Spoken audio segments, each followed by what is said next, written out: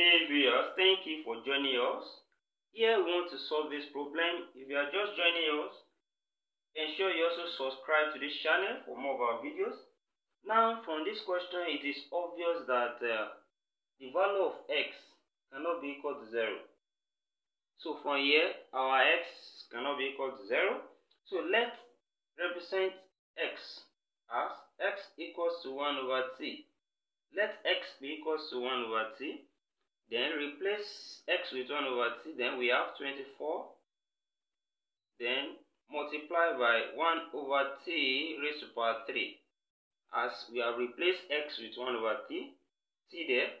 So minus 8 times 1 over t squared now.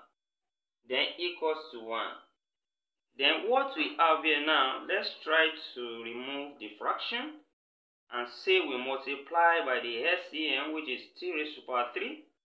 So when we multiply through by t raised to power 3, t raised to power 3 we cancel 3 raised to power 3 on this side, we'll be left with 24.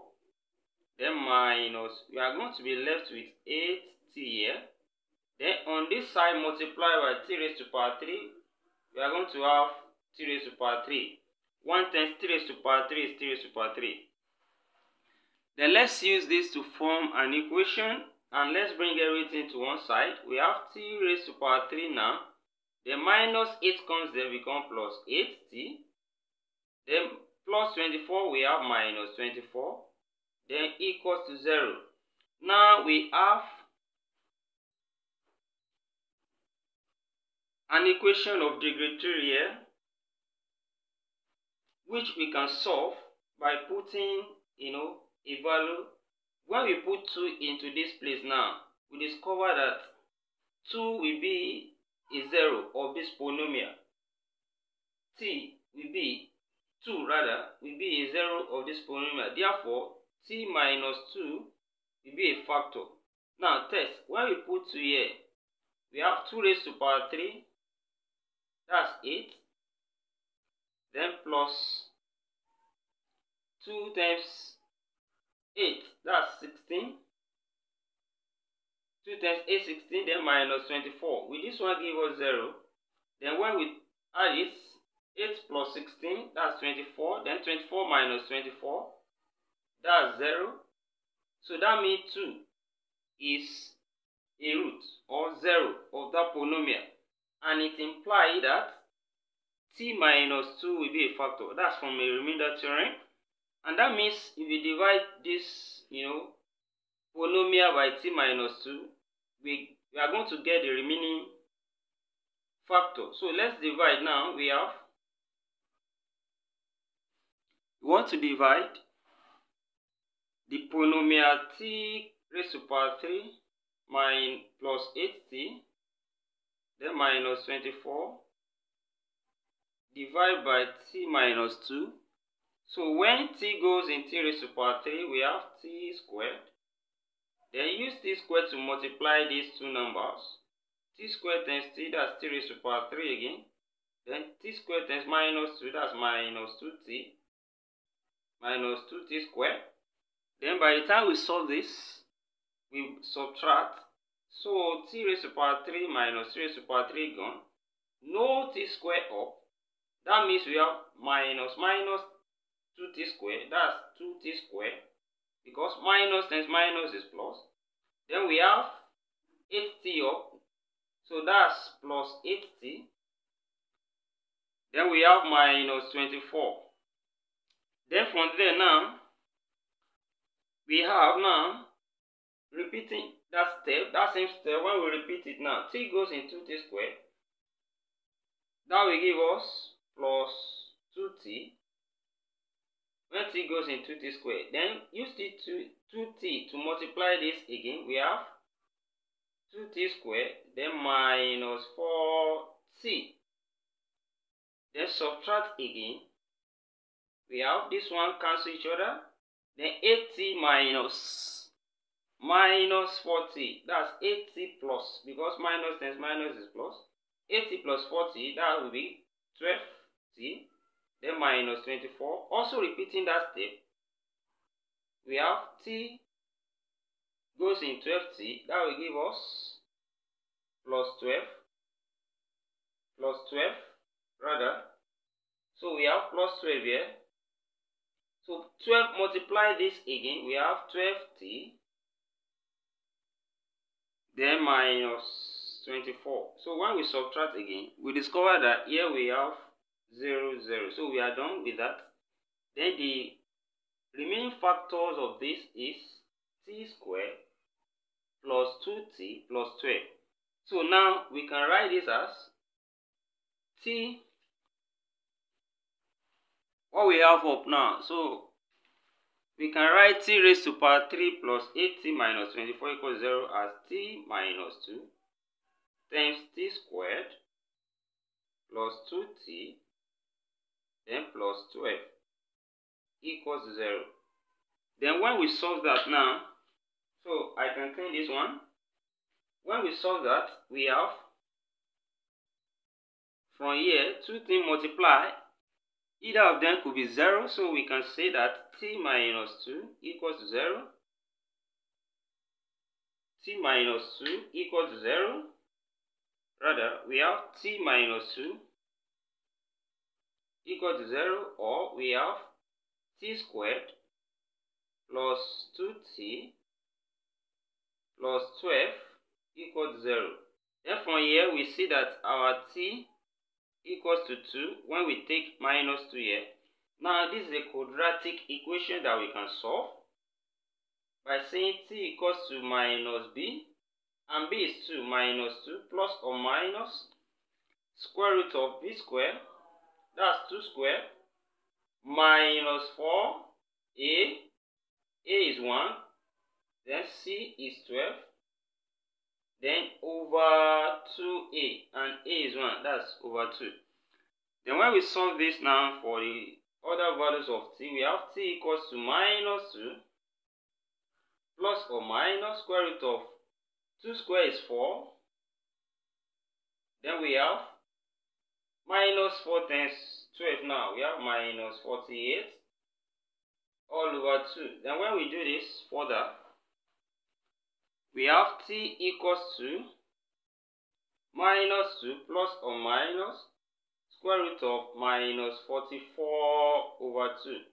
And minus square root of minus 1. Same thing as I. And also we can break 44 as 4 times 11. That's minus 2 plus or minus square root of 4 times 11 I over 2, because square root of minus 1 is I.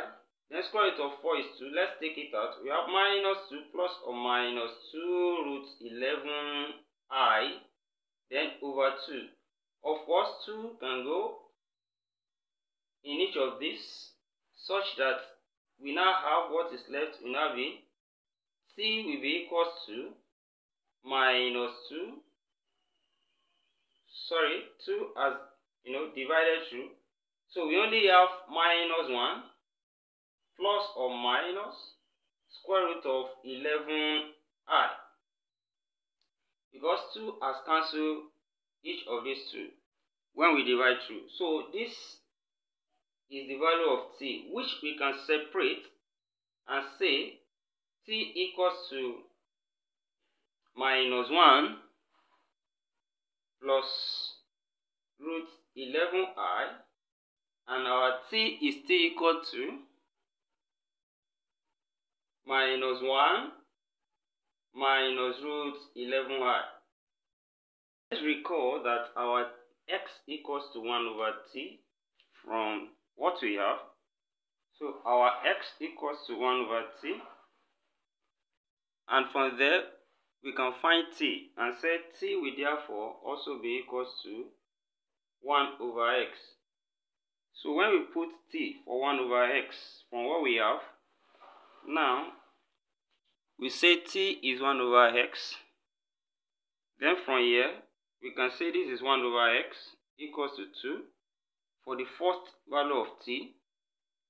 Then we can say that our x now will give us x equals to 1 over 2. That is when we find the reciprocal. So this is a solution here from the first value of t.